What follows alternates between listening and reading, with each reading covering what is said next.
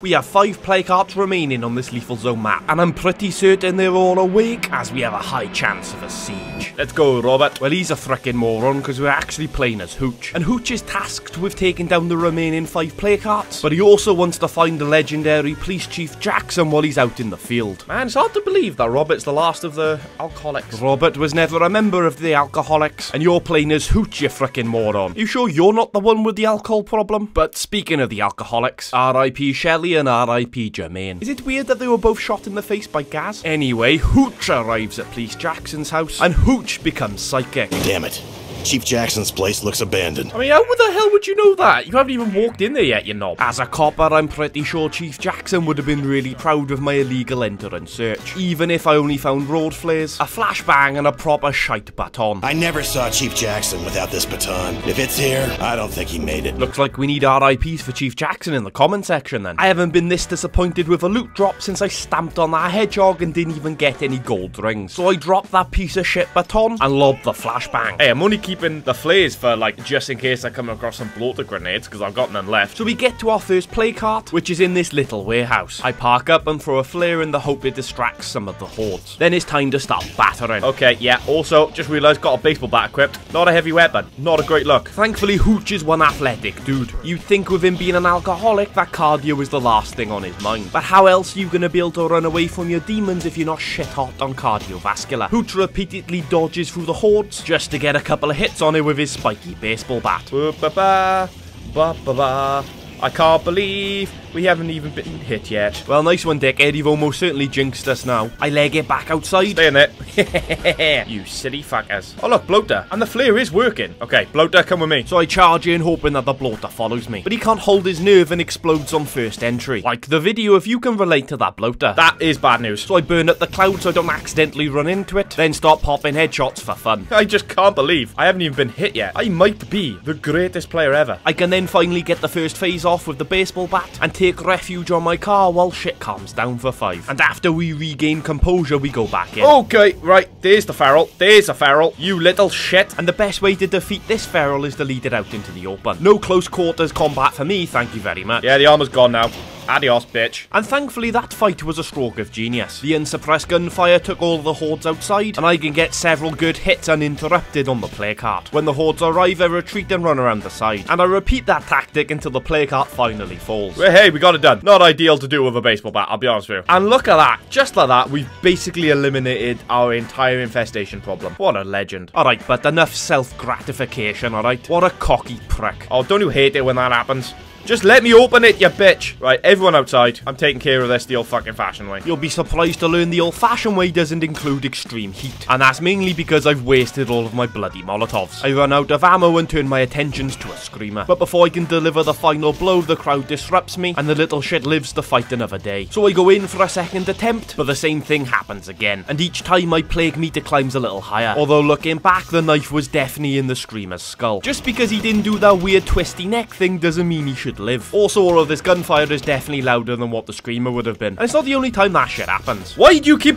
doing that? I'm trying to easy kill zombies. Ah, shit, a feral! Not just one feral, 3 other fuckers. Well, I do know exactly how to deal with these. I get into my car like a scaredy little bitch and await to be rear-ended. That's one feral down. Meanwhile, the second thinks he's a fucking Beyblade. Oh, look at that, they're getting smarter. They're just waiting inside. Alright, maybe not. I have to be smarter to draw the last out. And everyone knows ferals love a cheeky J-turn. Easy as can be. But there's still a horde between me and my loot. But there's a reason they call me the zombie-slaying John Wick. I mean, should technically be running right now. You are a bitch. That is utterly ridiculous. Sounds like a skill issue to me, but I'll be honest with you. But hey, that's why we always carry multiple play cures. I can then finally loot the play cart for the most average loot drop I've ever seen. I then decide to take a trip back to base, as Robert has some curveball intel. Robert wants to chat, we'll go have a chat. Don't worry about the waste of fuel that I'll have to go through, but yeah, sure Robert, let's go have a chat. That's a good point actually. Why couldn't Robert just radio me? Maybe he's secretly Amish. No! You bastard! Are you kidding me? I am without a doubt calling bullshit on that one. Well, it looks like we're swapping. Hooch really is not prepared for this. Sleeping bloaters might actually be my greatest nemesis. And to think I thought it was just my own incompetency. So I get back to base, chat to Robert, and put Hooch in the infirmary. The question is, who do I take over as? You already know exactly who we're taking over as. Let's smash some shit up, Gaz. The curveball Robert told me about was thick-skinned, but it's only affecting a small portion of the map, and we have no reason to go anywhere near it. I don't know why, but I always always end up taking out play carts in the night, which is probably the least advisable thing to do. My next target is hiding out in a swine and bovine, and after some strategic positioning, I can run in, swing in, and this time I actually remembered to bring a heavy weapon, but the hordes are so thick I don't get a chance to swing at it. And as you can see, before I've even set off a shot, the hordes can grow very quickly, so I do my best to try and draw them all out of the building. This is the point where most people would run and attack a different heart, but not me, because I'm a frickin' moron. Now I actually finally get to hit the fucker, and I can finally get the first phase done.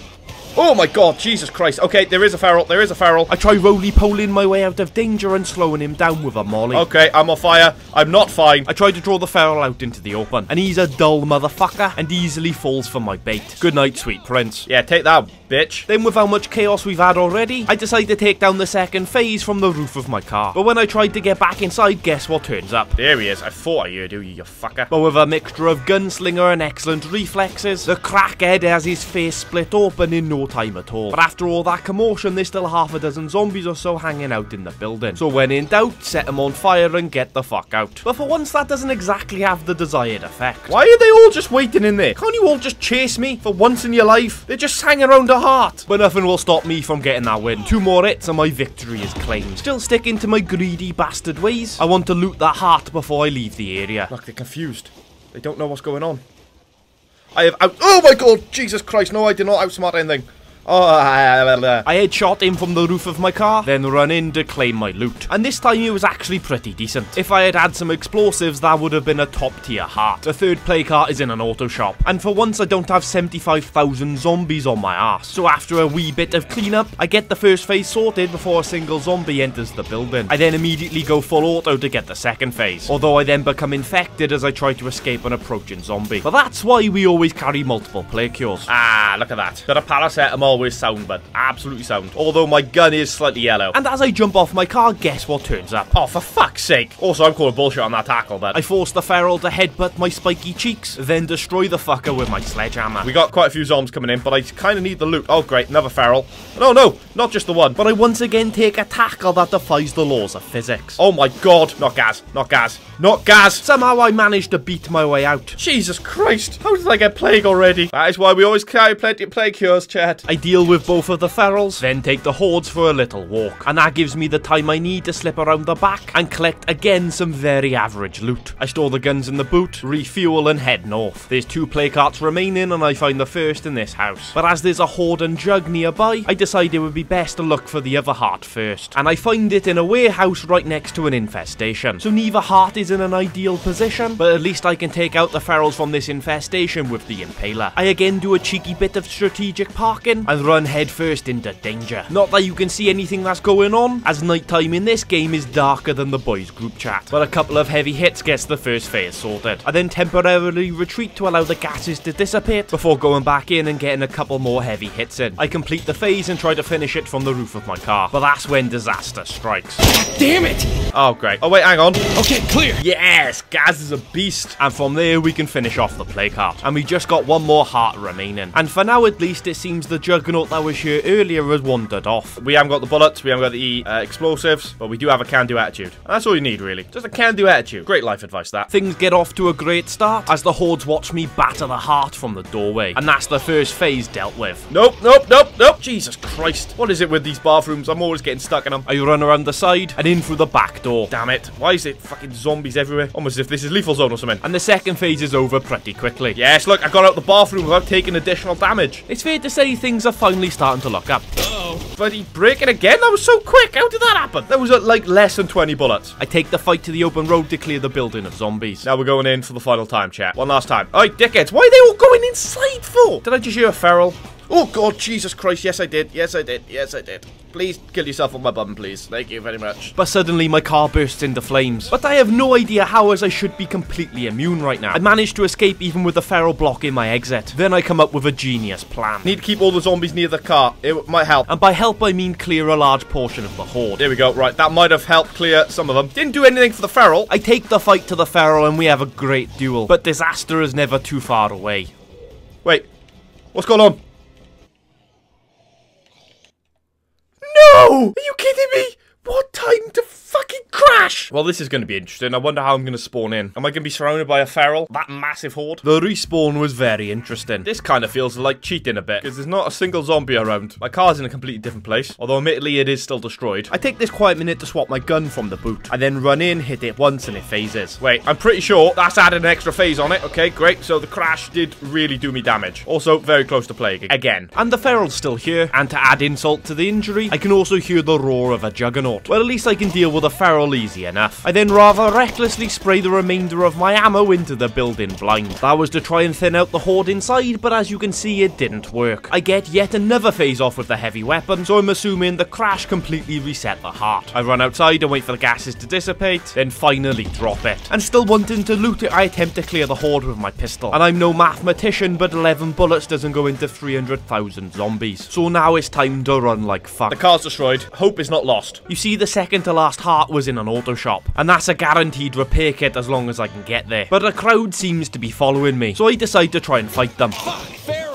No, that's 2 ferals. And no, it's free. Obviously, it's free because ferals don't hunt in packs of 2, do they? So it takes 3 shots to kill, and I have 20 bullets. Thankfully, I remembered to pick it up before I abandoned my car. I decide it's too risky to try and headshot them from the car, especially with their heads clipping through a solid object. Plus, I've got gunslinger, so I should be able to handle this out in the open. Assuming I have the right weapon equipped, of course. Oh crap. Oh no, I forgot I had the wrong gun equipped. That is an issue. Let's just pop this cure. But after that, I'll only have 1 remaining. Okay, we go again.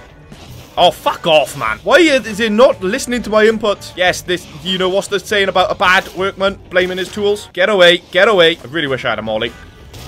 Jesus Christ, those fuckers sounded like an F1 car. Thankfully, Gaz is one agile boy. Okay, right. New plan. We are getting ridiculously low on stamina. Climb, for the love of God. I don't think that was a terrible idea. Although, we're now 5 bullets left. Right, we got one. And without the heads clipping into a car, I'm able to take out the second. But I've only got 7 bullets remaining. Well, it's a bloody good thing I only need 1 to take out the final crackhead. But all of that commotion has attracted a sizable horde. And I need plenty of time to search that auto shop. I need to lose that horde. And the infestation across the road could really come in handy. I'm pretty sure right now, all I've done is just drawn more attention to myself and created the horde bigger. Great. But it actually worked out exactly how I first intended. That screamer drew the horde straight into the petrol station. That means I can double back around the side and find the toolkit with no issue. Right, okay, well now we're gonna have to rush. Especially as I only find a gas can in the first container. Thankfully I get the toolkit in the second container, and now it's time to run. But I get distracted by a tall ladder. I don't know what it is, but I see a ladder. I gotta climb it. That turned out to be a very bad decision. Great, I just heard another feral. But that's not even our biggest problem. Our impaler we need to repair is surrounded by 2 hordes, and one of those hordes includes a juggernaut. So I've come up with a plan. But before I get to that, I have another crackhead I need to deal with. And remember, I've only got 3 bullets. Okay, yep, I just wasted my last one. That's it. Gaz is dead. Ah, ye of little faith. His armor is gone and I still have a sledgehammer. Assuming, of course, I don't run out of stamina. Oh, crap. Yes, you do need a breather. I haven't got a car. No. Gaz, not like this. Not like this, Gaz. Get to the ladder, Gaz. Get to a car. Get to anything. I decide to climb on the bus knowing full well the feral can follow me. But by the time he climbs up, my stamina is fully regenerated and I can beat yet another crackhead with my hammer. Thankfully, that stuns him and I can perform an execution. Now my plan for getting home. I noticed a Ranger SUV on the map, and I plan on using its sirens to lure away the hordes from my impaler. First I refill it with the gas I found in the auto shop, and then we head over there. Although gratefully the juggernauts seemed to have wandered off. I also definitely over-exaggerated the size of this horde. Don't blame me, blame the map icons. If anything, I've probably just made a bigger issue for myself, driving over here with the sirens blaring. I'd say that was definitely the case, as nearby there's a horde with 2 screamers and yet another feral. Nope. Here we go. But I'm definitely gonna need to take it out before I can repair my impaler. And remember, I've got no bullets, so vehicular manslaughter is the only way that's happening. I desperately try to reverse over it, but without my spiky rear end, he's immune to my attacks. He then jumps onto my bonnet, and it's basically goodnight SUV from here. I hold my nerve and get up to maximum speed before I jump out. I'm hoping the car will explode and kill him, but I'm never that lucky. The car explodes with the feral nowhere near it. And remember, I've still got no bullets. I only see one possible out here, and that's hoping he can kill himself on the impaler, which gratefully he does. But that doesn't mean this story gets a happy ending. I have to beat off another horde with a sledgehammer. Not an easy thing to do if you catch my drift. And once the last is dead, I try to fix up the impaler. But with it wedged against the wall, I can't get a hitbox to fix it. And I didn't even park it here, the game put it here after the crash. I reckon the game believes me and the Impaler are an unstoppable force. Therefore it needed to nerf us. So I fix up the Ranger SUV and make our way home. Make sure to tune in next week for the final episode of this series and the finale of the Lizard Gang cult. Don't forget to like the video and subscribe, and I'll see you in the next one.